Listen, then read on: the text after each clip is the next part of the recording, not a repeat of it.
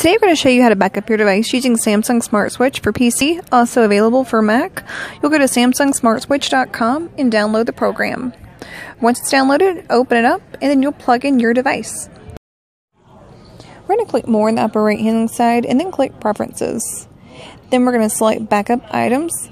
And from here, you can check the things that you do want backed up and then uncheck the things that you don't want backed up, such as maybe lock screen or videos or memos. Hit OK at the bottom to save your settings, and then simply click Backup. Once you click Backup, everything that you had checked will begin backing up. We'll go through. The time it's going to take is really going to depend on how much content you're looking to back up. For time's sake, we're going to skip ahead just a little bit so you don't have to watch my device back all the way up to 100%. And we're going to go ahead and skip over.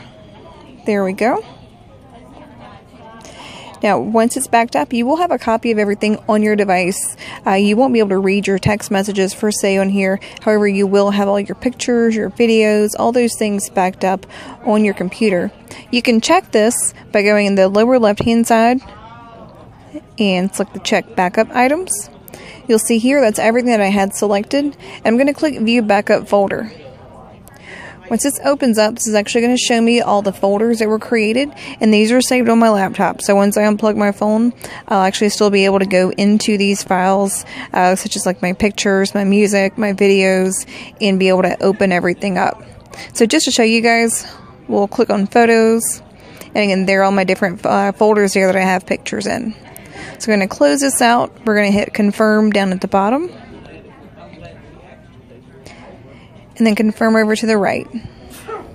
So as easy as that, now I have a backup of my device. So say I master reset my device and I want to bring everything back, all my content, my pictures and such forth afterwards, or I get a new device. What I'll do is actually we're going to click on Restore. So it's going to be your middle option. Plug your phone in, click Restore. And it's going to default to the last backup that was completed. You'll see here, if you want a different backup, just select a different backup. Otherwise, click Restore Now, and then it will import everything that you have backed up to that selected backup over to your device.